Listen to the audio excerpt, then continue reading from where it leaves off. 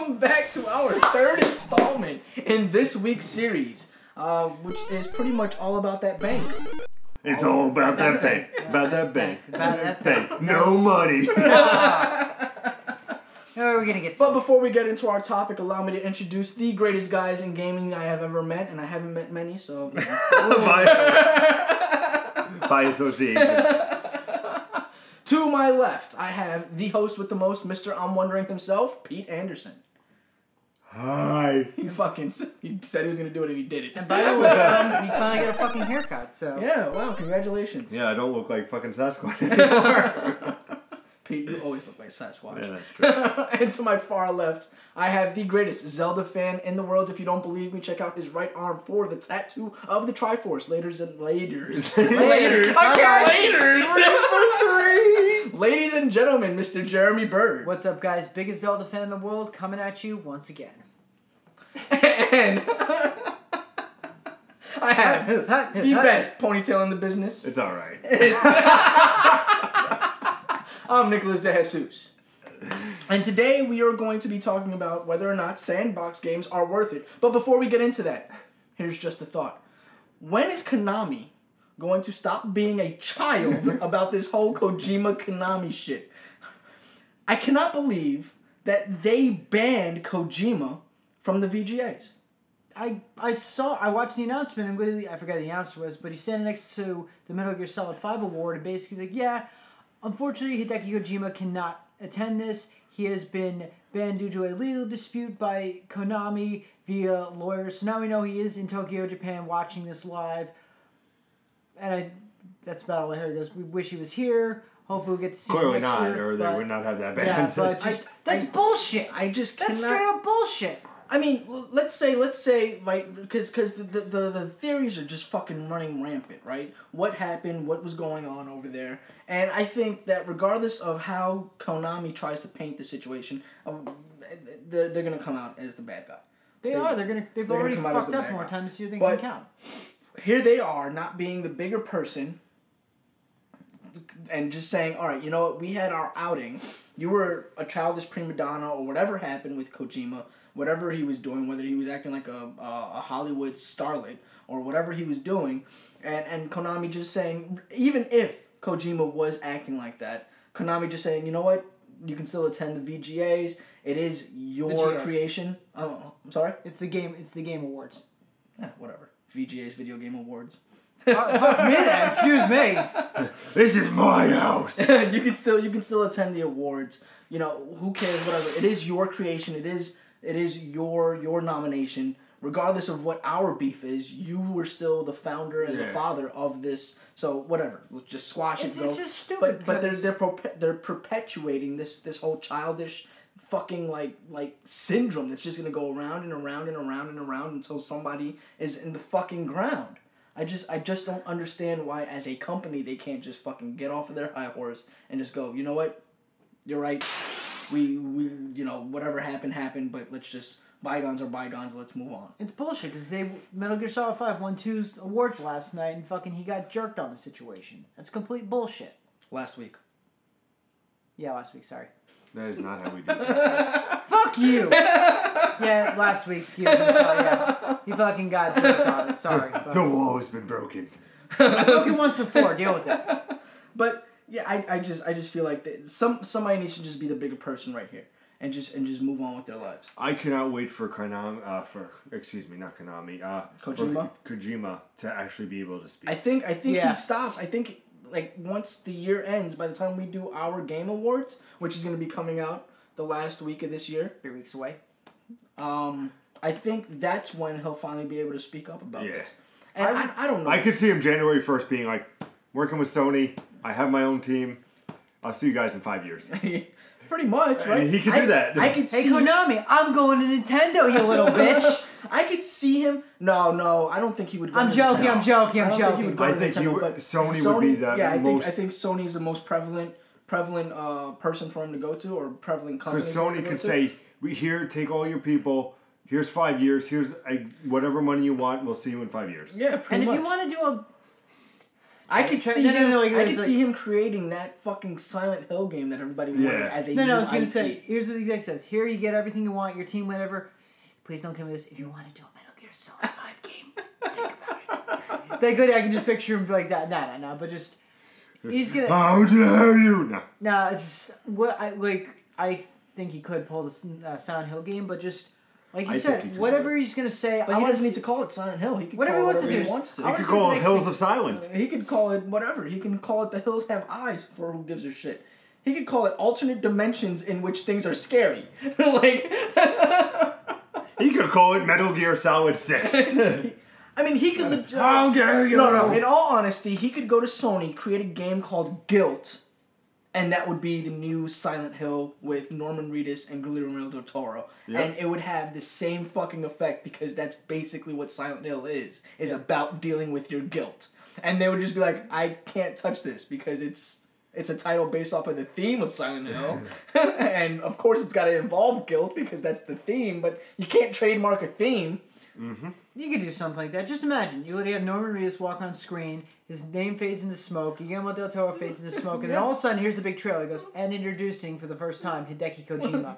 The internet would light on fire! They would. I mean, he can write his own ticket, but that's assuming that he was the bigger person in this whole controversy. Yeah. That's assuming that he wasn't a prima donna, he wasn't acting up, he wasn't being like a little like prissy French fucking artist, like, oh no, everything has to be like this. Like one of those, you know what I mean? Like, can you do that French accent again? No. Well, here's what I was gonna ask. Rewind it, it's worth reliving. Here's what I'm gonna ask real quick. Has anyone heard what Kojima is like as a real person? Is he a nice guy? Is he an asshole? I don't know anything. I don't know about either. him. That's the big thing I've always wondered. Like, what type of person is he? He was born on a mid-age... Shut the fuck up, Pete! I know one thing about Hideo Kojima. He likes women. He and I share the same birthday. Really? Yes. He was born August 24th. Nice. 1960 something, but I was born in 86. 68, 86, there you go. But that's awesome. Yeah, him and I share the same birthday. And the only reason I know that is because in Metal Gear Solid 2, when you put your birthday in, if you don't put in your name, it'll automatically put Hideo Kojima's birthday in. It'll automatically put his name in. Yeah. That's cool. Yeah. Nice. That's just a great thought. Okay. So say it's bullshit he got banned, but we'll see. Yeah, whatever. I mean, I just feel like somebody's got to step up and just be the bigger person. And I mean, he will. And they're just like pushing each other in the play yard, like me and Pete do every episode of Improv Gaming, which you can see at youtube.com/Improv Gaming.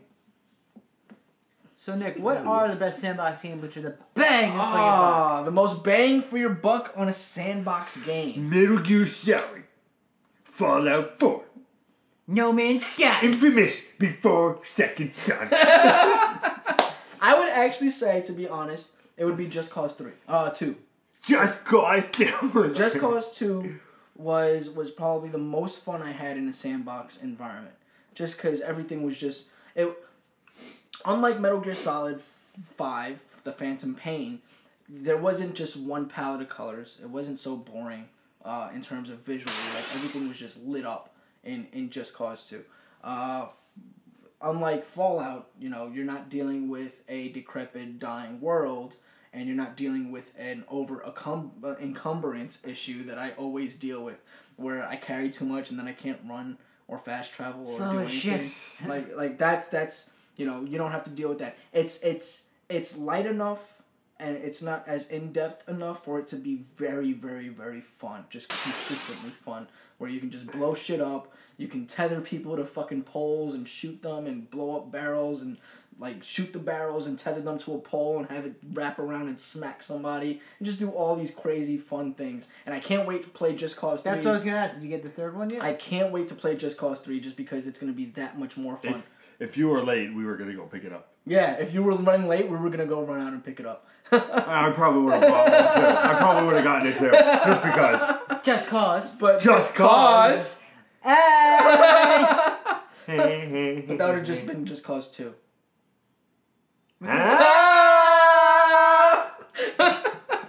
We could have made it. We're terrible. We have not slept, and we've been dying to get back into the fucking game, into recording these episodes. We're having way too much fun this series. Well, if we had gotten 3 copies of that game, we could have made it Just Cause 3. That was the joke, Jeremy. Damn, that was the joke. That is not how we do it. That was the joke. Like a bisexual. What the fuck is this? What? Ted Turner, Family Guy. Oh, Yes, Ted. okay, Yes, Ted. That was the joke. Okay, all right. Yes, Ted. That was the joke. You almost went into the fetal position again. I was about to go. That is not how we do that. No, you see, there's the recovery. I'm not fucking up. What about you guys? What Sandbox games have you guys played? Because I'm the Sandbox like fucking mastermind. Like I could list every Sandbox game and just fucking like give you every fucking aspect of what's good and what's not. Really? Could you? Go ahead. Who emailed us this time, Pete? Jimmy. Emailed us at Improv Gamers, just like you can, and said, Nick, I know you're a big Sandbox person, and I played The Witcher, but I only did 1/3 of what I've been doing in Fallout 4. In Fallout 4, it says I completed about 4 days, 96 hours. Why do you think I'm just enjoying Fallout 4 so much more than these other open worlds? I think that you're enjoying Fallout 4 more than Witcher because you have not been playing Witcher enough. As the issue that I come across whenever I answer questions like this is that people tend to get caught up in the sandbox of a game as opposed to the actual game. So in Witcher you have all these side quests that you can do, and it's very open and broad, and you can explore everything. You can legitimately explore every aspect of Witcher at any given moment. Whereas in Fallout and Skyrim, like there are certain things you can't do if you do certain things the wrong way. Mm-hmm. You know what I'm saying? Like if you take on a certain path, and let's say that it's a good guy path in Fallout or Skyrim, then you've just completely locked yourself from 25% of the game. Yeah. So you feel like there's more to do, but you haven't been able to touch it. Whereas Witcher, like that's why you would do multiple saves for that kind of game. But whereas like Witcher, like you can explore every aspect of that game. Like I don't think anything really closes off to you because you chose to be one type of a person. You know what I'm saying? Yeah, I get you. It's just, for me, I will always put the stake for Witcher. It's one of my contenders for Game of the Year, next to Until Dawn. Most likely Tomb Raider. But anyway, I digress. No, I liked Witcher because I'm not a big open world fan. I'm not like you. But I was always proud of CG Project Red. And to see them and what they gave, it's a beautiful game. It was fun to play. The main story was engaging. The side missions were just as good. Like, I have never put 70 plus hours into a game. Never. Maybe the last time I did that was Final Fantasy 10-2, around there. Yeah. And for that game to keep my interest for that long, it's absolutely astounding. I enjoyed Until Dawn, just an example. But it wasn't 70 hours, because it didn't need to be 70 hours. But it's a very linear game anyway. But with Witcher and being open world and all this story and just the dynamics where it's like, okay, if you go here, you're going to die. But you can do this side quest, you know? Oh, if you talk to this guy, you could do this. Oh, this is where you can go to find Ciri. Oh, she's not here, now try here. Like, and it would just keep you interested. And that's why I think when it comes to worth your money, is the story there? And can it hold you with the main story and the side missions? See, the other part of it is, a lot of people confuse open world with sandbox. And open world doesn't necessarily mean sandbox. Grand Theft Auto, in my opinion, is an open world. Yeah. But it's not a sandbox game. A sandbox infers that you can do just about anything within the mission parameters, or even outside of the mission parameters. Let's say you have a specific objective. There are no parameters by which you can limit yourself within that mission. Whereas Grand Theft Auto, when you're doing a mission, you have to follow him this closely. You can't let that guy die. Same thing with Assassin's Creed. Same thing with Assassin's Creed. Yeah, that's an open world game. But Sandbox, what Assassin's Creed does better than Grand Theft Auto, Sandbox lets you approach those missions in many different ways. So in Assassin's Creed, you can throw a bomb at the guy to kill him, or you can assassinate him like you normally would as an assassin, or you can poison his drink, or you can there's different options.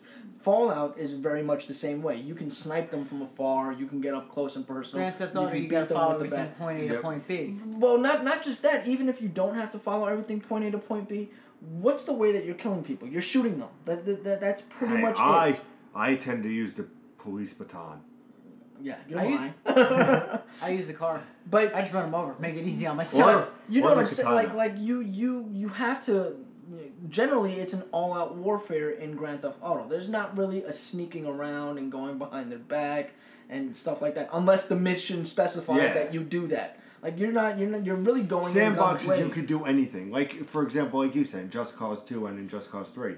It's like, oh, you have to take this person down in the car. You can either glide to them and just blow up the car like that. You could set explosives on an oncoming bridge and blow up the bridge. You could do whatever you want. You can tether the car to a roof. And just watch it Or tether it to a fucking helicopter and watch it fly away and then rocket launch the fucking helicopter and destroy. Like, you can do so much. Approach it in so many different ways.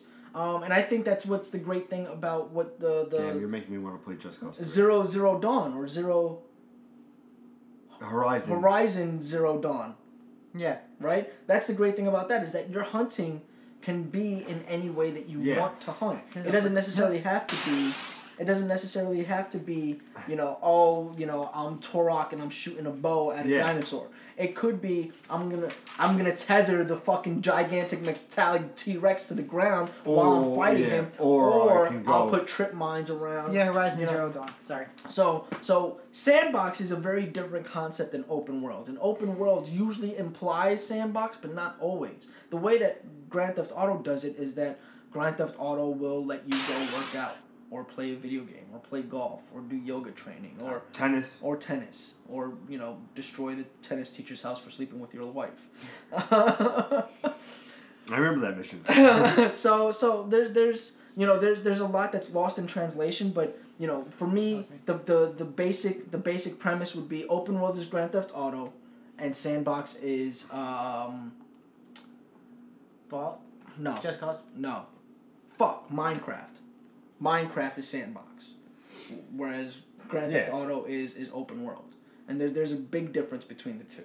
So do you think Sandbox games are worth your money more than open world? I feel like Sandbox games are far worth your money. Even open world games. Open world games and Sandbox games, I feel, are far more worth your money per buck against any other kind of title. So if I said to you, play Goat Simulator, would you play because it's open world? Shut the fuck up. I probably would, actually. I just saw something on that and I was like, that's actually kind of cool. I kind of want to play Goat Simulator. I know you would. Now. That's why I brought Is Oblivion a Sandbox game? Yeah, Oblivion, I would say. Is it Elder Scrolls Oblivion? Yeah. You could do that was the one, outside that. Here's the deal, because I liked, what came before Oblivion? Was that Elder Scrolls? Oh, Elder Scrolls 3. Elder Scrolls 3, but I think that was only PC. No. I think that was, I think that was only PC, and then before that was Elder Scrolls 2 and 1, which I don't think were... No, because I remember, like, there was a game, it was Oblivion, then it's Skyrim, and then there's the one game I remember, Morrowind.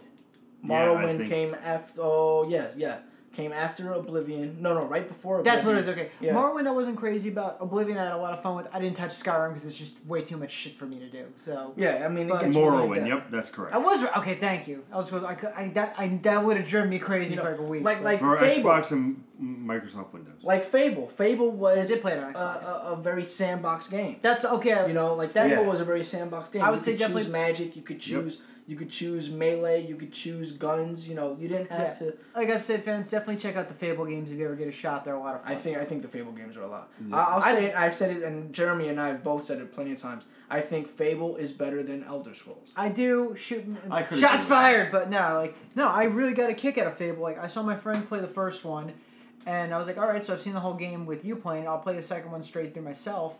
And I love that game because literally you can do all these different decisions. I had 3 fucking wives in 3 different towns with like 4 or 5 different kids, and I got an STD. Excuse me, but just that whole aspect of like how you can have all these different towns, all these different scenarios, you can do certain things. But I do like the whole good and evil aspect. Like you can go and the then white it changes. Yep. Yeah, I love and Fable. I just remember what was it in Fable 2 where you can do all the good path. You work up to a certain point, and then you go a good or an evil path. If you what was it? It's a scene where you get taken by the cult to the special castle or whatever. Oh, yeah. I remember, like, if you don't... Basically, I remember playing it, and basically it said, if I don't... Once I get past this point, I can't come back. So I actually went and did all the other side quests and everything else before I went to whatever the monks or the cult takes you. Because I want to see what else was there. I'm like, I don't want to go to this next point of plot before I have everything else I can do. So... See, when you talk about sandbox games, I think that's perfect for a holiday thing. If you can... One game, you get a sandbox. Whether it be Just Cause 3, Witcher... Metal Gear, what have you, that is the best bang for your buck because you can get lost in that world. Yeah, you can get lost in those worlds, and you can ride them until the next Christmas or holiday. Kwanzaa. Holiday. Kwanzaa. Christmaka. Christmaka. Yes. That's gonna be a thing. You know Christmaka? Christmaka. Christmas and Hanukkah. Together. Forever. Thanks. That was the joke. I'm not saying it because I You did good for these 3 episodes, and now you attack me. Yeah, we actually got along these episodes. Fuck you, Pete. Fuck you, Fuck Nick. you for getting along with me. Bethesda was the winner of these 3. Fuck you both. Doom and Nintendo is the runner-up. And Unravel looks fantastic. Fuck you, Arnie. That game is a joke. It's a big joke. I like. And the developer looked like a fucking moron on the goddamn stage. He was high on something. He was high on something. It looks like it's just a look at downloadable game, which I'm excited for. It looked like 20 When's bucks. that come out? Well, I'm still waiting on. You know what I'm waiting for? I'm waiting for No Man's Sky. No Man's Sky with No VR. Man's Sky. Well, I don't know if I'm gonna get the VR headset. That just looks completely ridiculous. I don't know if you guys have seen this. The post that was on the Facebook page with the people walking. Yeah, I saw that. On that device, so that it actually feels like it's really VR. I thought that was pretty cool. Yeah, check it out on Improv Gaming Space Between 2 Words on Facebook. Mm-hmm. Also, you could check out our reaction to PSX. This coming up. When this goes live, it should be up. Patent pending, but it should be. So make sure you check that out. All the what should we say? All the surprises. Yeah. Hopefully, by the time we're recording this, Shuhei will let us change our names. You stupid ass. And they price cut the Vita. How nice would that be if That'd they be price? nice. I think we would agree. I think there. we would go there and get it. Next recording session, we just go. We're just playing the Vita, and Jeremy's doing all the episodes. We're just like, coming out soon. What's coming out for Vita? What's coming out for coming out Vita? for Vita. It's coming out for nothing on Vita. Shit. PC, bro. Whatever. PC, bro. What's up? Woo. Where's the Gatling gun? No, you gotta go over there and look. You see what? On the sidebar, I love those commercials where for GameFly and stuff like that, where the guys are like, we love playing video games, and they're hitting 17 buttons, where you're like, this is not how you play a game. I love the one where it's the Tostino Snacko. Oh yeah. Man, I'm starving. With the compromise. Like that's not how VR would work. Yeah. Oh gosh. I think we did a good job this week. It's good to be back. It is good to be back. Thank you for joining us. Dramatic. Bye. Dramatic pause. Dramatic pause. Be sure to check us out on youtube.com/improvgaming. Like us or subscribe to the video. Keeps the lights on. It keeps the lights on, and we damn sure need some lights. You know how I know that? I'm going to show you guys right now. Excuse me for a God. second. Oh God, no. Oh God. Ass ahoy. Ass ahoy. You guys keep the lights on because if you don't, Nick turns black. Damn it, he agreed. Are you coming back? I'll just go in the back. It's a family affair. There we go. Oh God. Be sure to email us at improvgamers@gmail.com. You also can find us on Twitch RKO.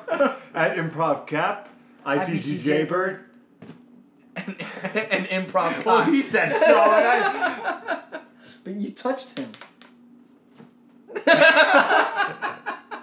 You can also find us on Twitter at ProfCot. Improv Pete. Jimmy Poison 450. And at Improv Gaming for the group all together, and Instagram at Improv Gaming _gaming, that is. Make sure you check out the coming up episodes. Coming up next week is all about the game industry. Something I'm very excited. I'm very excited to talk about this. This is actually going to be one of I think one of our best series of episodes. And then we got our holiday special, the Christmas Kwanzaa. There you go, coming up in 2 weeks, and then our game of the years from all three of us, and then on Saturday the IPG Awards. The IPG Awards. Where I could have sworn Nintendo was the runner-up of E3. I don't know what Doom was Game of the Year. As always. Game on. What they said.